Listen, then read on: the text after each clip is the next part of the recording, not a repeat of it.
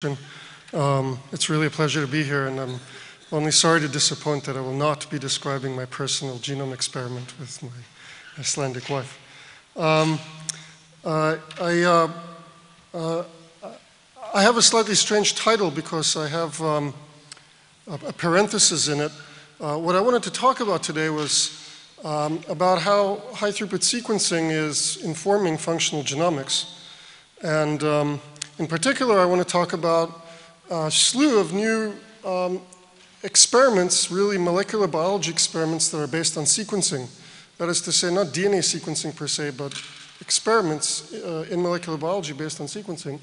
And analysis of these experiments is a key issue, both just in actually their execution, but also their interpretation. However, it's typically, right now, I think fair to say, somewhat of an afterthought in the field.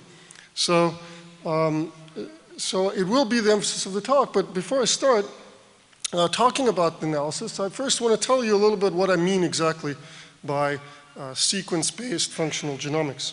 So this is kind of a paradigm that I think was established maybe 5 or 6 years ago. And the idea was that you'd like to measure something. I'll give many examples in a second. And in order to measure this thing, the idea was that you would leverage high-throughput sequencing, not for the purpose of really directly sequencing DNA, but rather for the purpose of using the sequencing as a form of beam counting to infer your measurement back. So there's a kind of process to this idea. I call it STAR-seq for wildcard experiment plus sequencing. So they're also called sequence census methods. And they basically look like this. Somebody thinks of something they want to measure, and they become creative, and they figure out how to reduce that to a sequencing experiment. Then there's a lot of sequencing going on. You get reads. These reads then require some processing, usually a statistical model to make sense of them, and then an actual computation.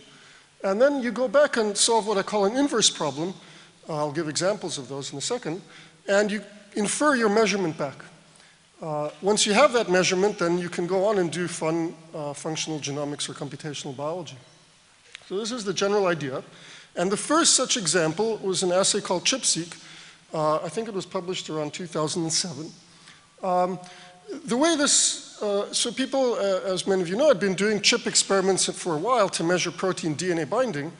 But now the idea was to modify the assay in such a way that you would sequence fragments that were pulled down after immunoprecipitation, sequence them, and then align them back to a genome to find out, as I indicate there with these peaks, I think you can see them right there, you would look back and see where the binding really happened. So this was sort of the first assay. Once you have that, then there's a whole downstream analysis of actually figuring out how the protein is binding DNA and so forth and so on. But this is sort of following this general principle. This is the measurement you would like to make. In and of itself, it doesn't appear to have anything to do with sequencing, but by a bunch of interesting chemistry and biology, you sequence and you get your measurement back. There are many other assays like this now. The most popular, I think, is RNA-seq, which is rapidly replacing microarrays as the favored method for measuring gene expression. It's the same idea, but now instead of measuring protein binding, you're measuring the abundance of various RNA molecules. The way you do that is by converting them into DNA, which you can sequence, and by randomly sampling the RNA, you hope to be able to infer the abundances back. Again, there's a final analysis step. After doing the experiment, you would then like to compare perhaps different samples and so on, and figure out if those pie charts are really the same as they appear to be, or maybe there are slight differences. So there's always a downstream analysis, but then there's also an analysis in actually inferring the abundances of the RNAs, in this case, from the sequence itself. So there are many, many assays like this. This is from a recent review describing the overall molecular biology of the cell in a sort of a simplistic cartoon, and describing tons of different experiments. I've discussed ChIP-seq, but there are many, many others. RNA-seq you may have heard of, but you may not have heard of all of these. These various experiments are each unique They involve individual chemistry and different biology and chemistry to create the DNA sequencing libraries. Their analysis is often quite different, but they share this commonality of reducing a measurement you want to make into a sequencing experiment.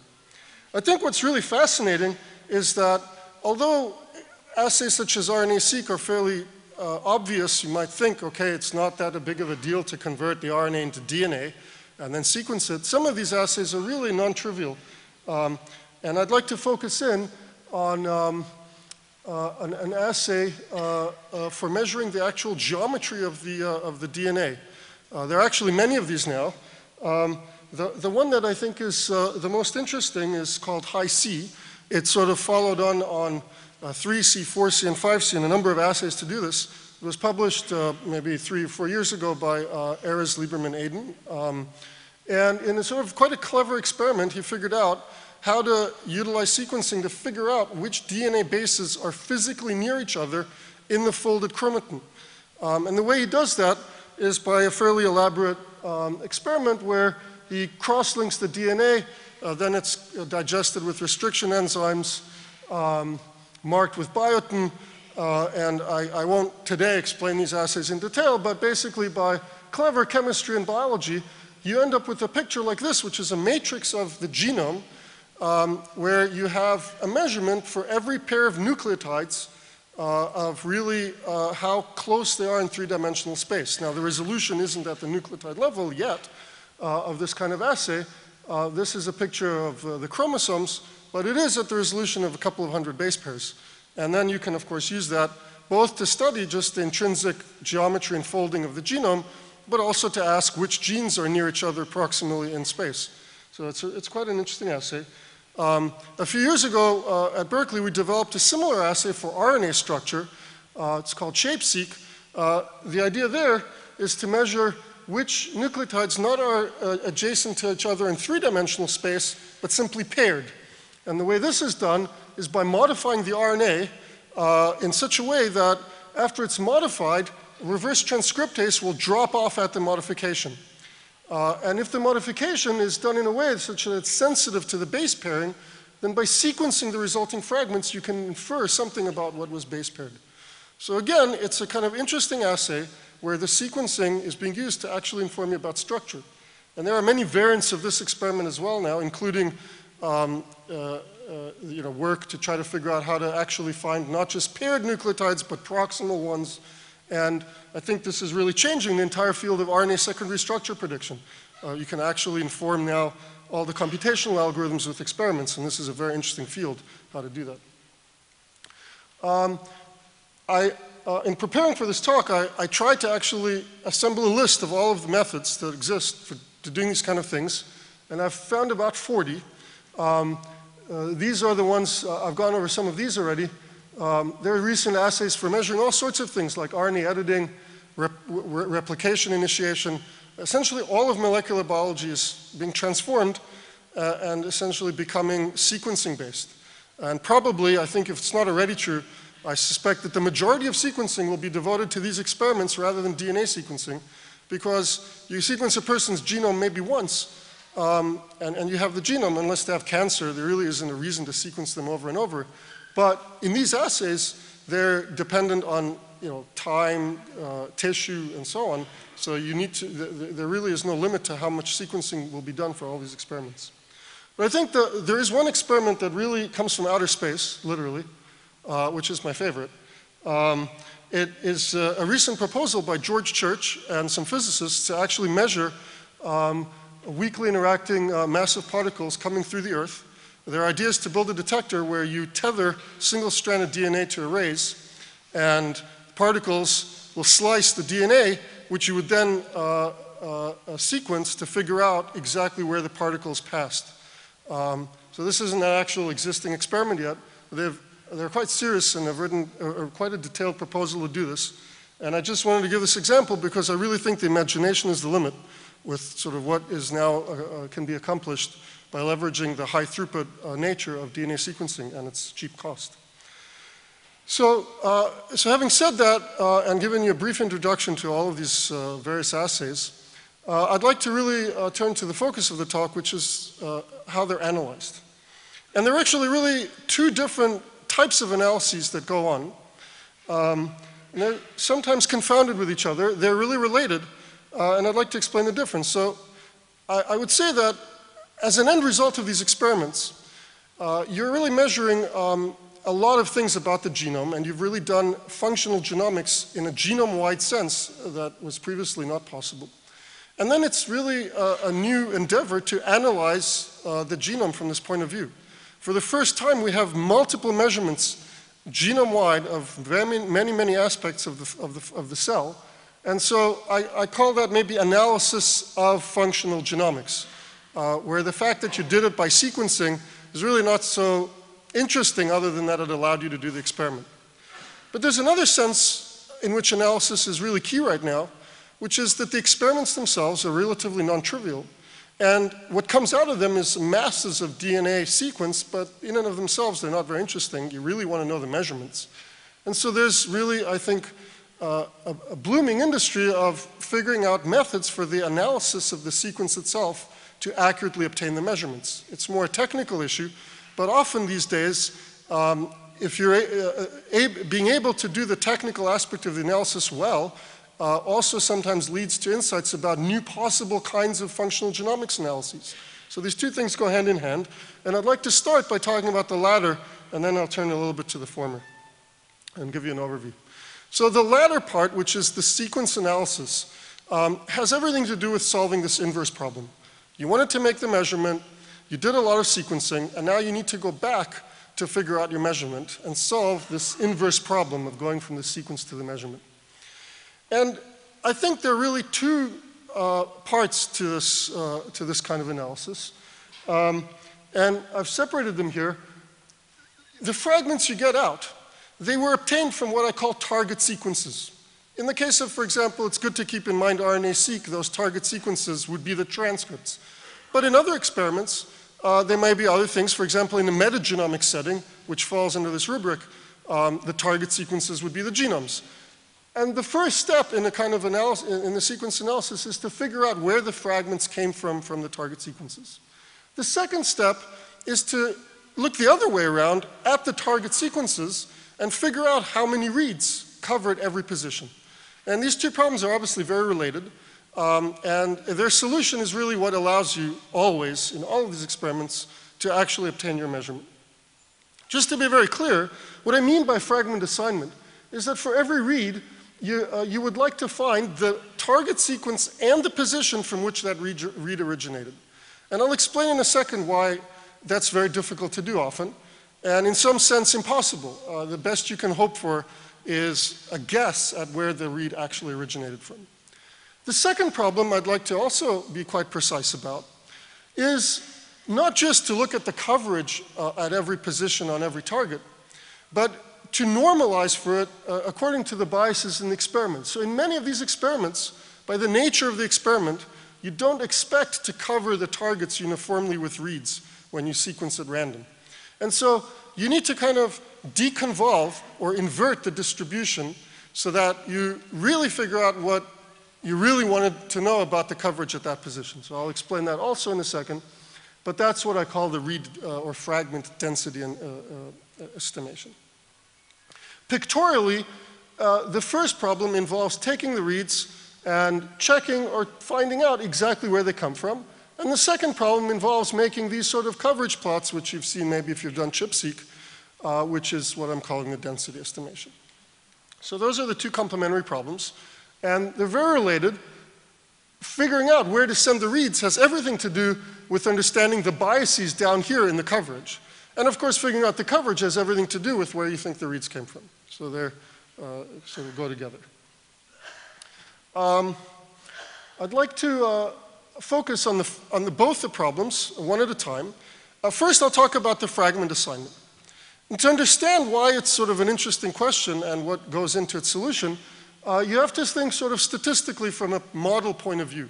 And I'm showing a graphical model here for the fragment assignment problem. But I'd like to first walk you through the right-hand side here. And imagine that we're producing a generative model of the experiment. So the way you should think about this is that we're going to take our transcripts and pretend we're doing a random sequencing experiment and actually generate a read. So I'm going to propose a methodology by which this might happen in a stochastic process. First, I will take a distribution, and I will pick from it a size of which to make a fragment. So fragments might be short or they might be long, because the fragmentation is random. And so I'm going to pick a fragment size. Then I'm going to pick a transcript from among, or not a transcript, I should say, target sequence from among my many targets. And I will choose, after that, a position in that target. And I will create a read, or a pair-end read, if we want to get technical, at that position of the appropriate length that I've already selected. After I have selected the position, I'm actually going to make the sequence of the fragment. Of course, it comes from the target itself, but it might have additional error. And on the left-hand side here, I'm showing the various parts of this model. We understand quite well for many of the technologies now the nature of the error. For example, this comes from data for Illumina sequencing, where the error increases as you go through the read. And although there are actually sort of interesting artifacts, sometimes there's more error right in the first position. It's something many people forget. But you can generally build profiles of error and then use these to later figure out where your reads really came from. I just want to say that this process actually gets quite complicated because errors occur in different ways. You might have mismatches where instead of the actual target base, it's recorded as some other base, but you might also have insertions and deletions. This affects certain platforms particularly.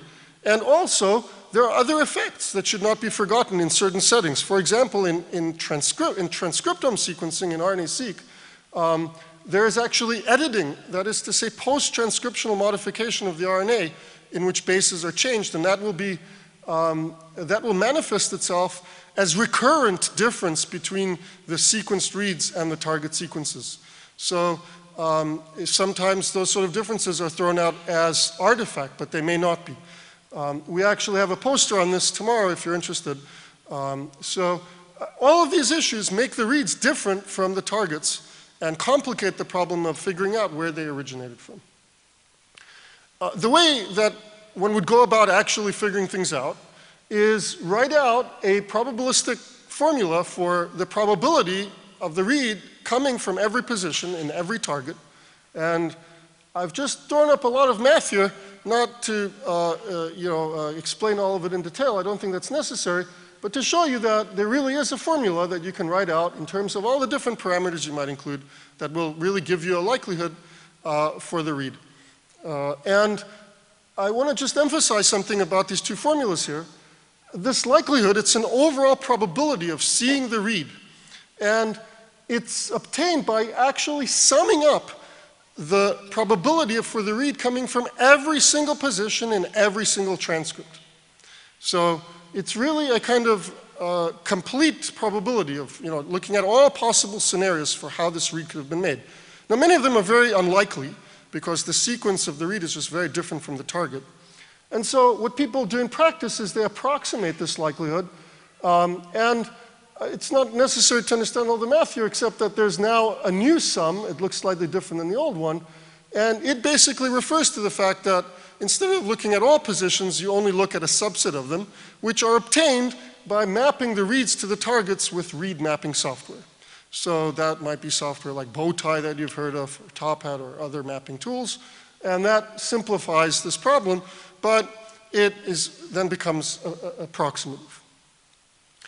The way you actually obtain assignments for the reads now, in terms of where they actually came from, is to maximize this likelihood. In other words, to figure out the parameters that make it most likely to have seen the data, and then to calculate a posterior probability, an actual value for every position that gives you the likelihood that the read came from that place. And there are many ways to do this, but one popular way is the EM algorithm. It was actually rediscovered for this problem in the context of RNA-seq by the author of the first paper, Ali Mortazavi. He called it the rescue method. But it goes back, as far as I know, to actually the EST literature, at least for this particular problem, by Chris Lee from UCLA. And it's now kind of the standard way that people do fragment assignment in many, many settings. The algorithm is actually very simple. I'm showing here an example from RNA-seq where I've shown just a handful of reads. The way the algorithm actually works is very intuitive, which is why it keeps getting rediscovered, is you start off assuming something about, let's say in our case of RNA-seq, that your abundances of your molecules are all equal, and you assign your reads according to that assumption. You then re-update your actual estimates for the abundances now that you've made an assignment, and then you repeat that process. So it's sort of like an iterative process by which you first naively split reads in cases where there's ambiguity, and then as you learn more and more about your assay and what really happened in the experiment, you become wiser and smarter about where you send the reads. I'd like to turn now to the fragment density estimation part. That has to do with sort of normalizing out biases that affect the coverage at every position. In the case of RNA-seq, there's many aspects to the actual protocols that bias the coverage and make it non-uniform. Again, I mean, if you look at a specific transcript, you don't see sort of flatness of the number of reads covering every position. One of them has to do with the way that the cDNA is created from the RNA in one of the more popular protocols. There are many, many different protocols, and it could form an entire lecture. But the main protocols currently favored use what's called random hexamer priming, which leads to a bias. If you look at transcripts and you look at the sequences where reads start, then you would expect to see uniformity, which I'm showing up there. But what you actually observe is what's shown on the top row is a bias towards very specific nucleotides. And this means that the coverage doesn't look even. So you need to essentially normalize for that, and that's what I really mean by fragment density estimation. We wrote a paper about this a couple of years ago, about how to do this. Just to give you an example, this is a real RNA-seq experiment, and you're looking at a gene. The blue lines here are the actual coverage of various positions in that gene, and you can see they're very non-uniform. And down below, we're showing, after looking at the entire experiment in its totality and learning the bias, we have predicted this bias in green down below. So you can see that it's not perfect, but you can actually learn a good part of what's causing non-uniformity, then normalize for that, and obtain a new kind of value for the number of reads you really think came from that transcript, having accounted for these biases. In other words, and I think this is a very important point in all of these experiments, there are two kinds of counts. People always talk about counts in sequence census experiments. They're sort of the estimated counts. If you look at a target, you look at your reads that you map there, and you can estimate how many reads of the ones you saw really came from there. If you're not, the simplest thing is just to look at unique reads. That's an estimate, but if you account for all the ambiguity, as I've suggested, then you might get a distribution for the actual number of reads that you sequenced that came from that target. But there's another kind of count that we like to call effective counts, which is how many reads you would have seen from the target if there had been no bias in the experiment of the kind, for example, that I just described. And it's really the effective counts that are really of interest in almost all of these assays in terms of the measurement. So whether it's the RNA secondary structure or the 3D chromatin or ChIP-seq or methyl-seq or any of the many sequencing experiments, you don't really care about the exact reads you saw. You would like to know what would have really happened if there had been no bias in the experiment. And so it's really important to keep conceptually those two types of counts apart. So now I'd like to turn to the analysis part of the actual function of genomics. I've described a little bit how you go about, the mechanics of getting estimates. And really now comes the interesting part. You've really like to figure out now basically how biology works. And as I've shown you here, there are many, many experiments you can do now. And it's occurred to quite a few people that it would be fun to perform all these experiments simultaneously, maybe in very specific tissues that one is interested in, maybe in specific cancers, or there's a sort of vanity science paper, another one last year, where somebody did this on themselves. Okay? So they measured all these different things on themselves. Perhaps the poster child for this is the ENCODE project. There was a publication last year filling an entire journal of Nature, and I don't know if you've read these papers. They're organized into sort of 13 topics. There's maybe 30 papers just in this journal, but there are many other accompanying papers. That's because they just did a ton of these different experiments in many different tissues, and then sort of tried to put this all together. And it's an enormous challenge. I just made a little cartoon to sort of outline what this looks like, really, is that you have a genome, and at every position of the genome now, you are producing essentially a massive matrix where the rows of this matrix represent different states. What I mean by state is maybe a different tissue, maybe an individual cell type, a different developmental time period that you might be looking at in an experiment. Or it could actually be a value for expression or some other thing you're measuring that's person-specific. So, you know, really the number of rows here is infinite in this matrix, and someday we will be measuring many, many, many things. And then the columns are the assays. I've just shown you that you already have about 40 to choose from. There are a lot fewer than that in the ENCODE project, but there are many more coming. So you have a massive matrix to examine at every single one of these positions on the genome, and now you're kind of asking, you know, how do I put this together? I don't want to explain what people are doing now. From my personal point of view, there's really interesting work in this direction, but it's still rather immature in the sense that I think, you know, there needs to be a lot of thought put into how to, like, really do this well. I wanted to give the simplest case study, which is the case of differential expression in RNA-seq.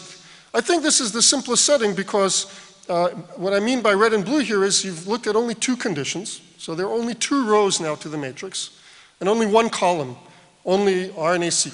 So you really have restricted your analysis down now, and you're looking at really the simplest case. The kind of question you ask in the simplest setting is, you know, is there a difference between condition A and condition B? One thing people have already realized, which, you know, is kind of funny because in the case of microarrays, this also took a little time, is that a single experiment by itself really is not so informative because of all the biological variability in cells. So at the minimum, you might do a few replicates in measuring the expression in condition A and condition B in blue and red.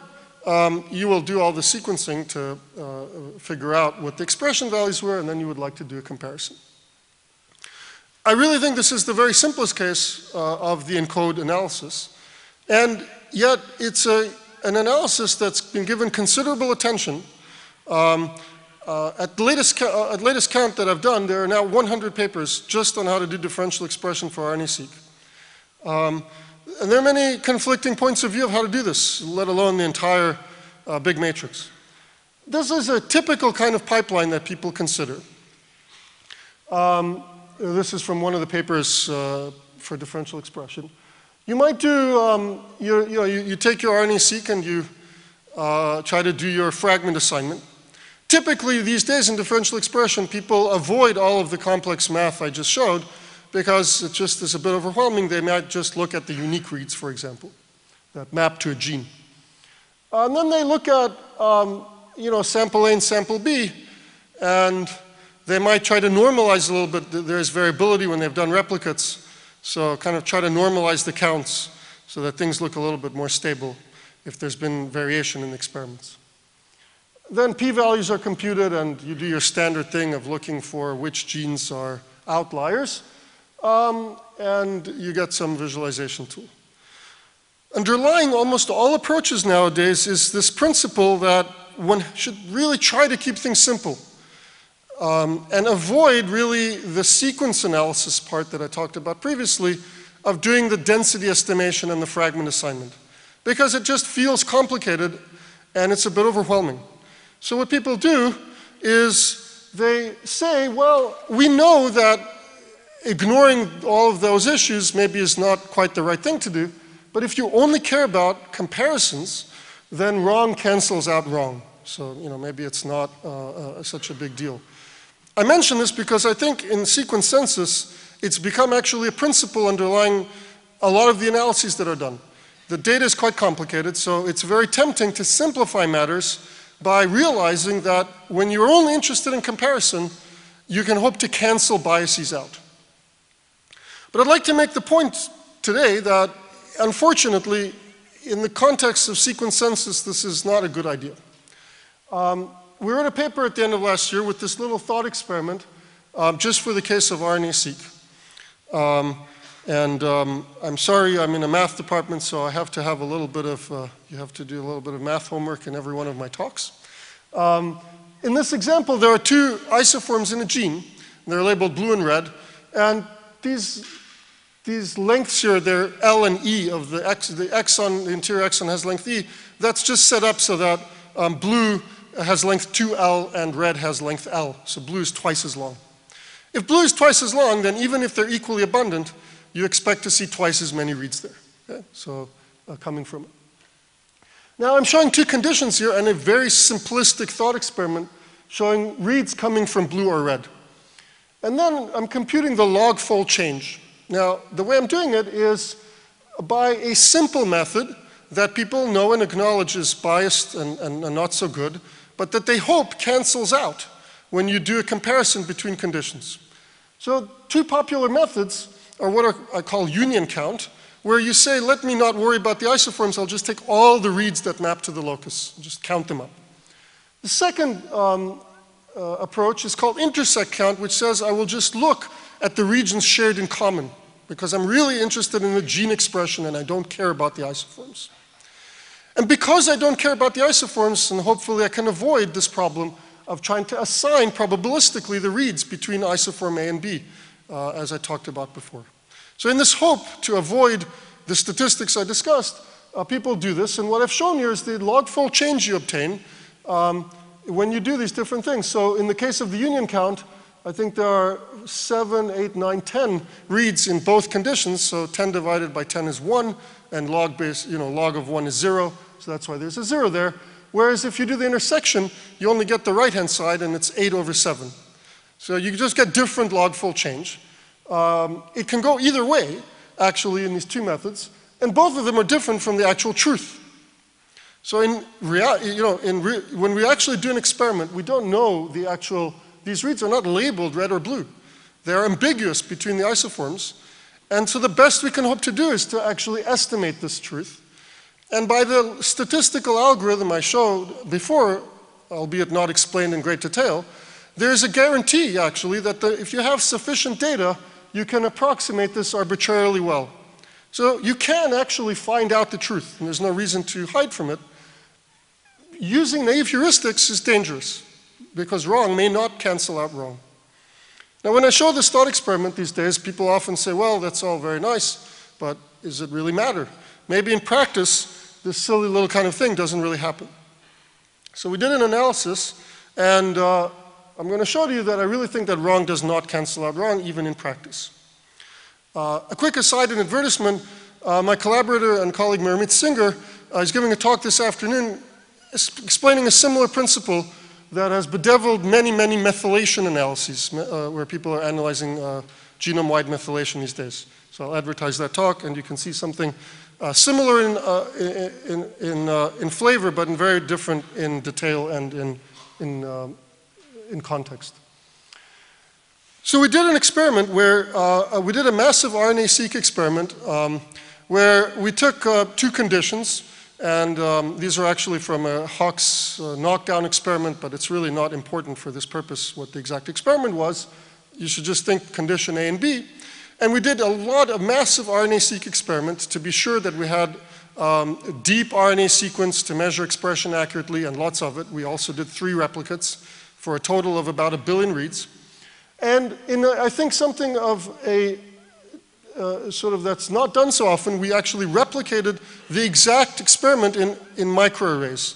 So we took the same samples and did multiple replicates also in microarrays so that we could measure log-fold change completely independently.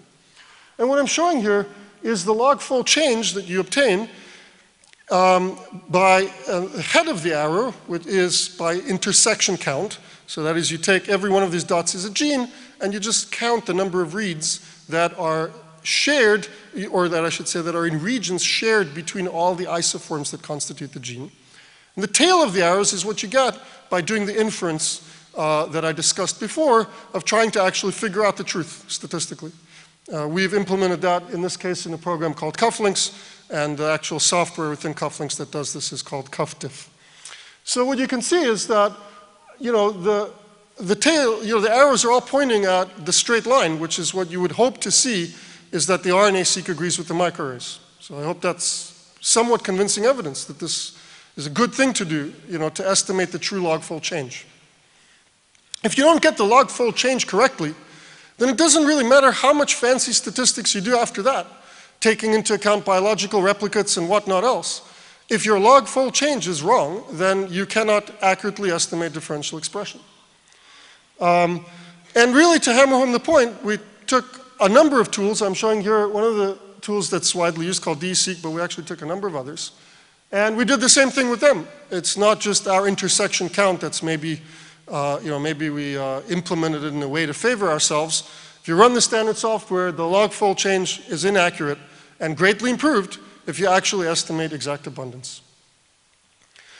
So this is all kind of bad news. The good news is that there are many methods now recently developed trying to do the right thing. There was a very nice talk yesterday by Peter Glaus about a method called BitSeq, if you're doing differential expression. We have the tool Cufflinks, I've already mentioned, to do this, and there may be a handful of others that are using, doing fragment assignment and density estimation and trying to actually, figure out the true counts, the true effective counts, in order, not the true counts, but the true effective counts in order to get log-fold change correct in order to do differential expression. In other assays, there's less of it going on. In the case of ChIP-seq, there's a method called Mosaics out of the University of Wisconsin, and we've recently tried to adapt one of our tools, which I'll talk about in a second, called Express, for doing this in ChIP-seq, so that you can actually identify protein DNA binding in repetitive regions, which have been ignored completely in ChIP-seq, essentially because people hoped to avoid statistics. It is true, sometimes people ask me whether any of this is really interesting, because soon we'll be able to sequence very long, infinitely long reads on a USB key right here at the podium. But the thing about many of these assays is that by their very nature, often because of cross-linking pull-down combinations, you cannot really, the reads will never be long because the actual protocol creates short fragments by its very design. So it is true that some of these issues will be mitigated in the coming years, but for the foreseeable future, and especially for many of the experiments, there's no other way right now than to have short reads and to deal with all these issues. I also wanted to point out that there are many, many interesting open problems. There are both new directions in technology that are enabling new kinds of experiments with new challenges.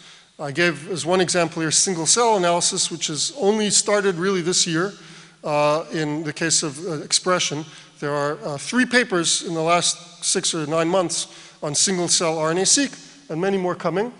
I haven't talked about this at all in my talk, and I regret it just because there wasn't enough time, but obtaining the targets is sometimes easy because you might be doing RNA-seq in the human genome, and there's already a pretty good annotation, and those genes are your targets. But in many settings of these experiments, the target sequences themselves are not known and need to be assembled or can be assembled from the reads themselves. And this problem of assembly of short reads for these assays, unlike DNA sequence assembly, is much less explored and I would say currently really wide open. There are a few tools, but much, much work to be done. And finally, I've already talked about, I hinted at the kind of challenges in ENCODE, but really extending the kind of work on differential expression, which I tried to argue is already quite complicated, to really doing all the different assays simultaneously is very challenging. And I would argue that the ENCODE analysis is really still open entirely. Even with 30 papers published, there's really a lot to do there. And there are a lot of recent data sets being produced that are performing all these sequence star-seq assays. TCGA is a big cancer project that's doing this. There are more ENCODE projects going on, another round now. So there will be tons of data There's no shortage of data. And speaking of that, I'd actually like to turn briefly back to my title and extend it a little bit and add something very crucial which I haven't talked about yet, which is actually the size of the data. There is a huge challenge in everything I've discussed so far in terms of the amount of data. I am going to show the obligatory slide of increasing sequence amount with time. I believe people now just sort of gloss their eyes and it's just going up. And we all know there's lots of sequence and it's cheaper and faster to produce it. And I think what's happened is we've entered what I call the curse of deep sequencing, where the extra sequence is almost not helping. It's just a headache. I've listed here some of the issues that I think are worth discussing briefly. First of all, current sequencing data sets for the kinds of experiments I've discussed are reaching the stage where it's impossible to store all the information in memory of a reasonable machine. And it's also impossible to look at the, keep accessing the alignment files or the sequence files. So there's sort of an infrastructure problem. And partly because computer memory is very expensive and limited, unlike disk. Secondly, I mentioned, I write here that sequencing is static. And what I mean by that is the current way that things work is that biologists go out and produce samples. They sequence them to an arbitrary depth of sequencing based on their budget allowance or their gut feeling. Computer scientists are usually not so involved in that process. Computer scientists then get these huge files from the biologists, and there's usually no going back and doing another experiment. So that's a bit of an issue. And yet analysis may need to be repeated, both experimentally but also analytically. And what I mean by that is that often these experiments right now are really producing interesting data that we don't even know yet sometimes what the good questions about it will be. And so all of this information has to be stored. So all of these are enormous challenges. And there's a buzzword right now, big data in machine learning circles. But we're certainly customers of this, but in a kind of very different sense that's not usually articulated. In big data meetings, of machine learning meetings that I attend occasionally, people have much larger data sets than we have. I mean, if you think about photos or the amounts just of streaming text produced by Twitter or Facebook in a day, it's just much more massive than all of our terabytes. In fact, when I sometimes show that previous slide, people laugh and they're like, why is this a problem? But our data is much more complex. So in two ways. Streaming through Twitter files, there's only one kind of thing you're going to see. It's just text. You know exactly what you're getting, and that's that. In our case, these DNA sequences, yeah, they're all the same, but they represent information from completely different experiments. And so that's a really, really big difference. And also the questions are not always clear. In the case of photos, there are many things you can do with image databases, but many of the kinds of things people want to do are pretty clear and cut. There's face recognition, this and that. Many, many people working on those things. In this case, in many of the settings we work, we don't even know the questions we want to ask about the data. So I think the complexity is very different, and that makes our big data challenging, even if in sheer size it's actually not so bad. So there are many, many moving parts. The technologies are changing. We went from single to paired end reads and now much longer reads, and then different insert sizes in the fragments. And all of this changes the analysis infrastructure. So it's all quite complicated. And there's a final point I want to make, which is that naive heuristics in many of the algorithms start really breaking down when there are errors and lots of sequence. To give an example, we've done some tests with assembly algorithms where the more sequence you throw at the algorithm, the worse it gets. Because there are errors in the reads, these the short read assemblers, sometimes they just start, because eventually you see every error. If you sequence long enough, everything happens. And so you really need sort of some intelligent statistics to sort out error from reality. And heuristics may fail. So a number of solutions proposed for all of these issues. One is data compression. I believe there's actually a talk right following this on sort of compressive genomics. And that will become very important in the coming years. And hot ideas in machine learning are streaming algorithms and cloud computing. And we've been examining these directions. We developed a program called Express, which was just published earlier this year with my student Adam Roberts, who's giving a poster, as I said, tomorrow on RNA editing, but also today we have a poster on this Express as well. It's a very general tool just for the fragment assignment and density estimation. We have applied it to RNA-seq, but it's really quite a general tool. And its goal is to be able to do this processing very fast. And so it's based on the idea of streaming algorithms, where you examine the reads just one at a time. So the infrastructure looks like this. We have really just as the input to the program, the reads and their alignments to the target sequences as a pre-filter to approximate that likelihood, as I discussed before. For the purposes of what I'm going to talk about for the fragment assignment with an algorithm like this, we'd actually like the mapping to be very loose. We don't want to make decisions about what's a real mapping or not, because we're going to do that with the fragment assignment algorithm.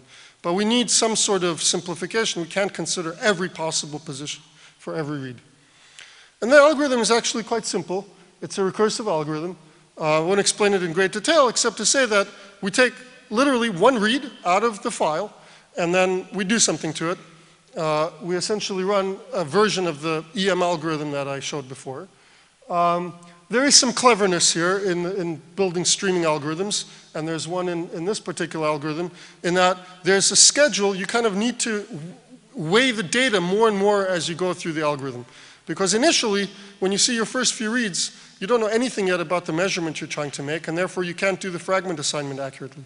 But as you see more data, you become more confident, and so this M stands for mass, and the reads kind of count for more as you go through intuitively. And then you update parameters, and you go back and pick up a new read. So the algorithm is very simple, and it has no memory issues. In fact, the memory is constant because you're only looking at one read at a time.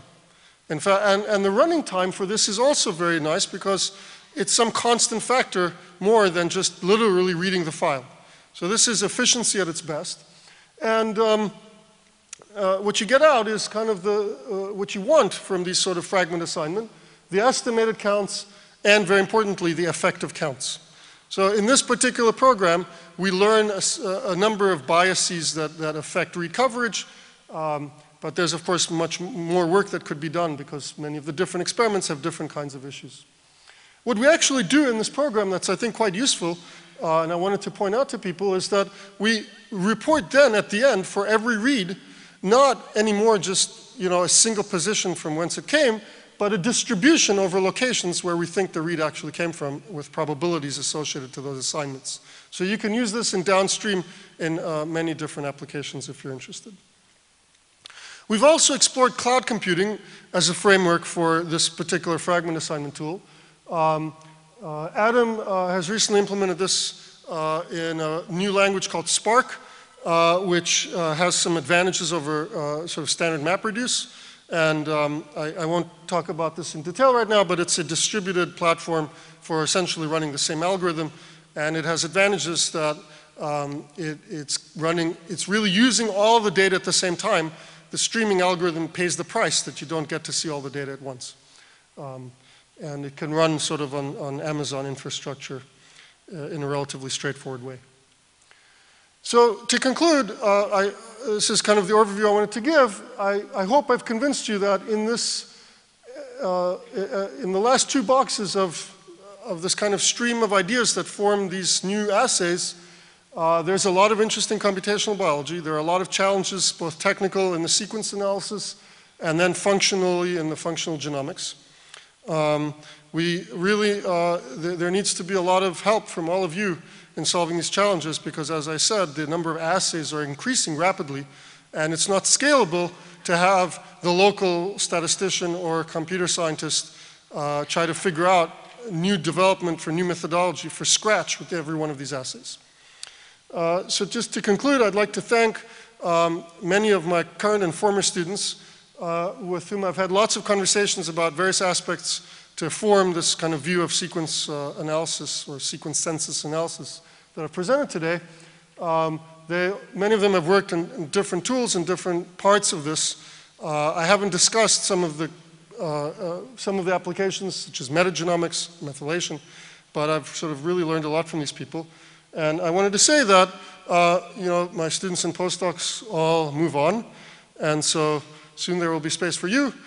So if any of you are interested in this and have a background in biology and computer science, mathematics, statistics, all of this comes into play, and I'd be very happy to talk to you later today. So thank you very much.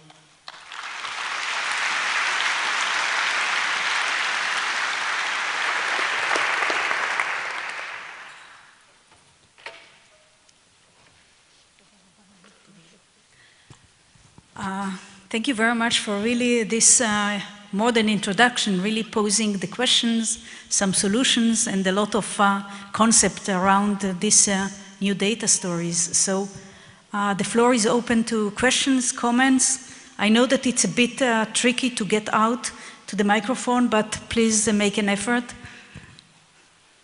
And as you can imagine, I can't see you, so. Hello, I had a question. Yes. Please.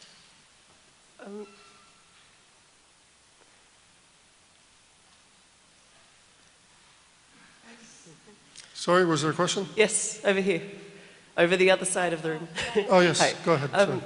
So I was just wondering, in an algorithm like Express, do you need to know all the transcripts in advance? Like, what do you do about alternative splicing? Yes, so in Express, the input presumes that you already know the target sequences.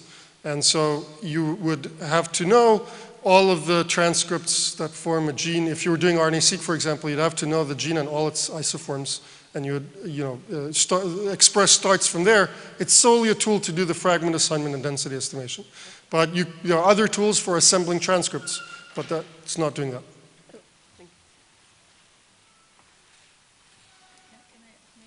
Yes, go ahead.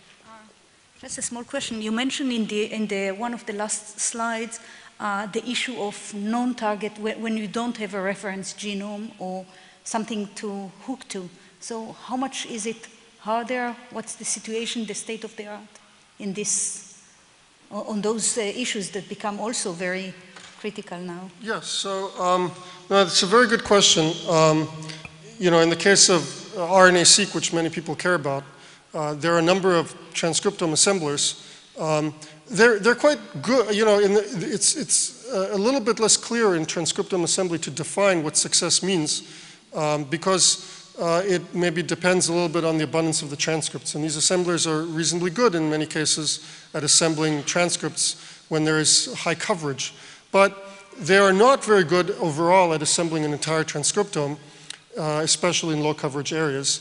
And part of the reason, I think, is that the way that many of the assemblers currently have been written is by adapting DNA sequence assemblers rather than sitting down from scratch and thinking through what really needs to be done in the case of this setting.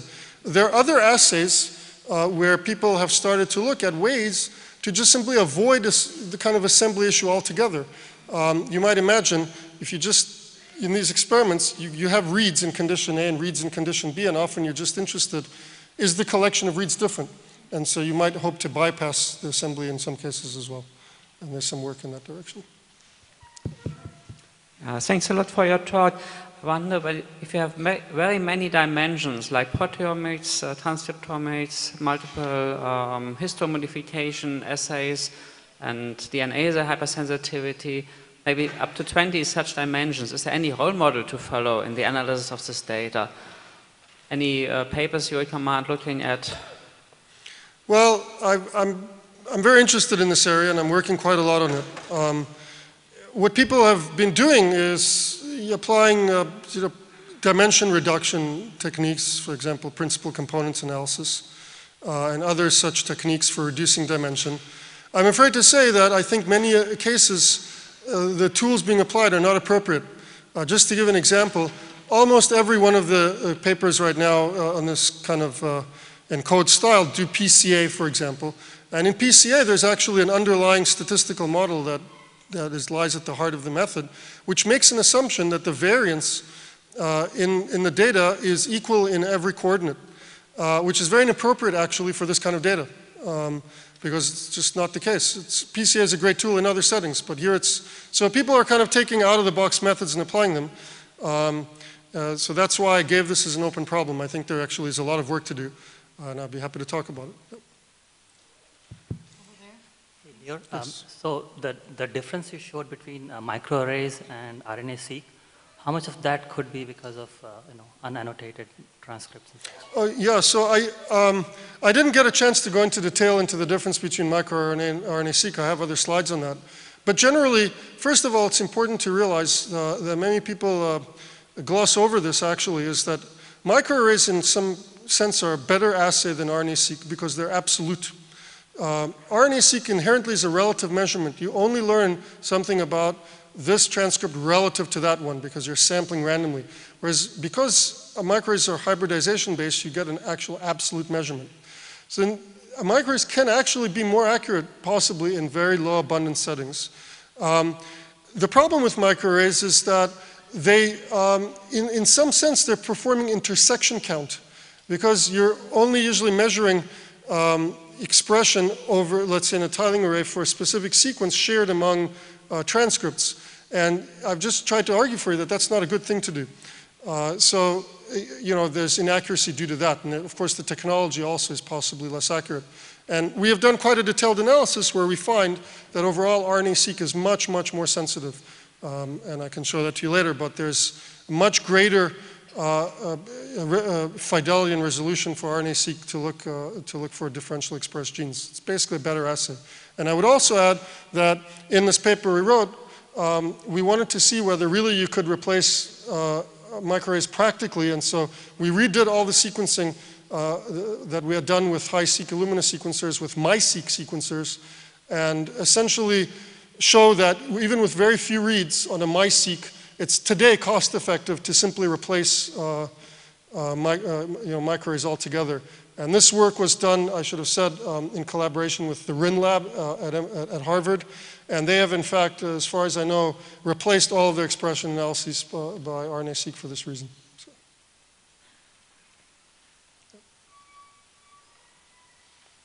Okay, thank you. Wait.